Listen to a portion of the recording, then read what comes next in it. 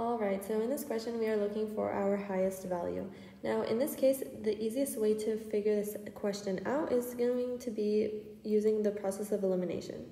So let's start out with our first one. We have 4 over 5 plus 0.2, which will give us 0.8 instead of 4 over 5 in decimal form. And if we add it to 0.2, we will get 1.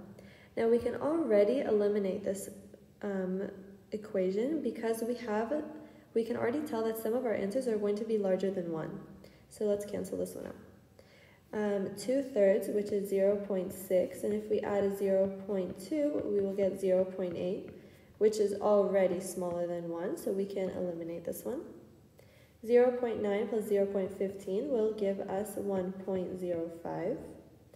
11 over 10 is like saying 1, right? 10 goes into 11 once, and we have 1 left over out of 10 with our denominator.